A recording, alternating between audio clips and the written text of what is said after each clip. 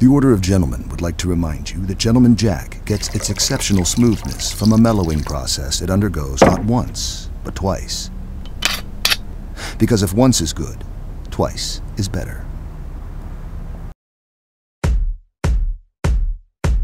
The Chicago business scene is as diverse as the city itself. But we don't always hear from the entrepreneurs who keep the Chicago economy colorful. That's where I come in. I'm Micae Brown, and this is the Micae Brown Report.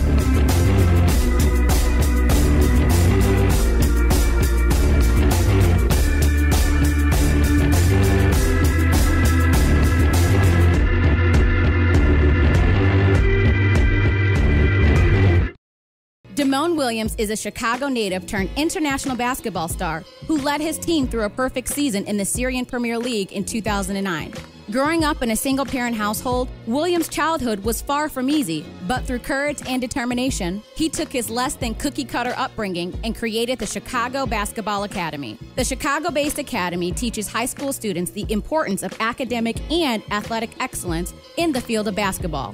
Damond joins me in River North to discuss his journey through the league and the importance of hands-on education for our youth today. This idea of CBA came about in 2011, right? Yep, late 2011. Late 2011. And tell me a little bit about your journey. What made you want to create a private academy and educate youth through basketball? Well, essentially, being that kid, in the south side of Chicago, growing up and realizing that resources were very limited to certain demographics when it comes to, higher education and, opportunities beyond schooling. Tell me a little bit more about your background and what makes you qualified to open up an entire school on your own. Well, not necessarily on your own, but what makes you qualified to open up a school? Well, again, having 2 degrees, obviously, and my major was psychology for the first 3 years, and then realizing that I can integrate that with so many other areas of focus in education, I decided to pursue the social science degree, which once I obtained that, I realized that encompasses education, psychology, economics, all the things that I loved in school and all the things that I wanted to apply in CBA. Being an 11-year professional in the basketball economy, playing in Asia, North America, South America. I was a Harlem Globetrotter for 2 years. I worked out with the Bulls and the Lakers, and really experiencing the basketball economy from an athletic standpoint. I've set a few milestones for myself professionally. I wanted to play a whole year and be an MVP. And I had a chance to do that in Asia. I wanted to play a whole year and win a championship. I had a chance to do that in Asia. And so I did all of these things before the age of 30.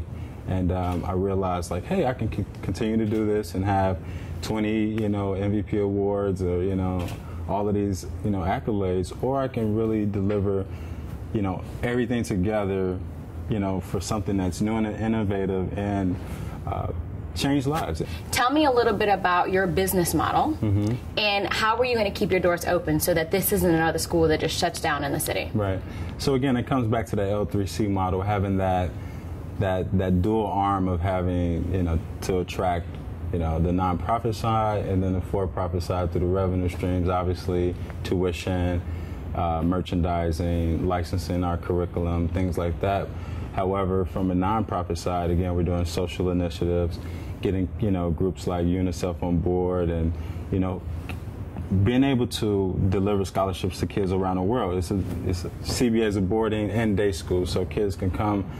We've already had kids from, all over the world reaching out, inquiring about, how to attend CBA, what it's like. So through our information package, we're able to really show them, this is the boarding model, this is the day model, whatever fits in, parents' finances, we're able to work with that.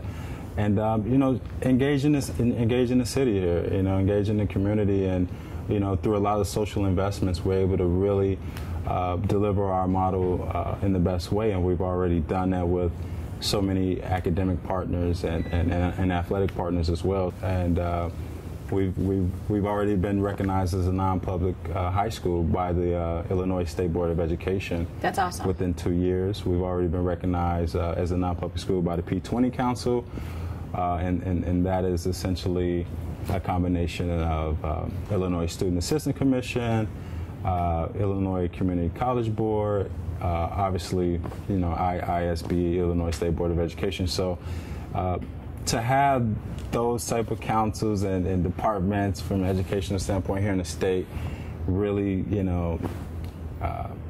get their hands around CBA and take a better dive and have me come speak at some of the meetings, that's given us a lot of credibility and and positioning our stance in education. What is the Chicago Basketball Academy going to do to uplift and empower young women to pursue careers in basketball, since we are so oppressed?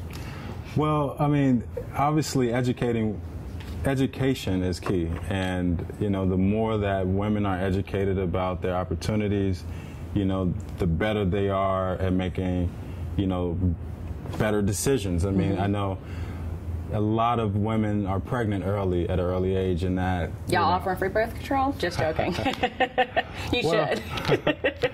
Well, talk to the school nurse. But I think educating them on how important they are, the role that they play in society, and the power that they have in society as well, where they're able to make the decision where, again, I don't want to be pregnant in high school. I don't want to be pregnant in college. Let me, get my career under my belt and then go out and then start a family.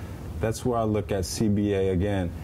Yeah, you can come. What's your ratio, girls to boys? Well, we're still enrolling right now, and it's about 70-30. Okay. However, you look at the, basketball, from a professional standpoint, athletic standpoint, there's a great mix. Right. If you can sum up Chicago Basketball Academy in a hashtag, what would it be? Go CBA. Okay, that's whack.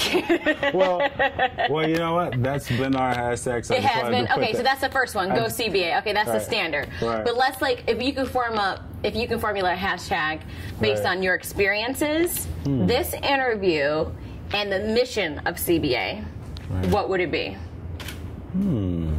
I would put let's see, hashtag. Boop. Just joking. I know, I'm out of time.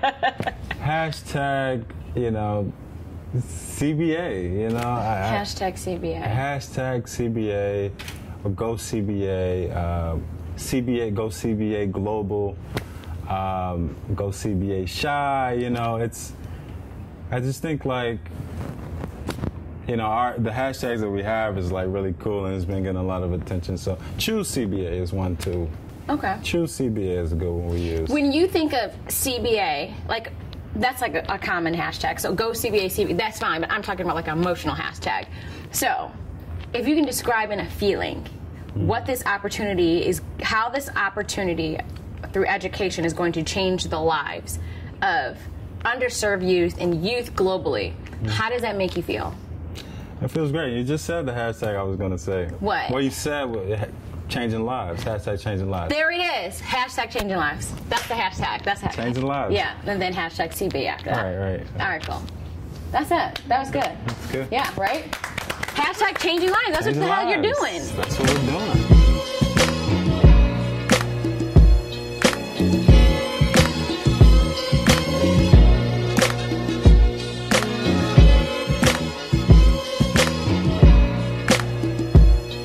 Yeah.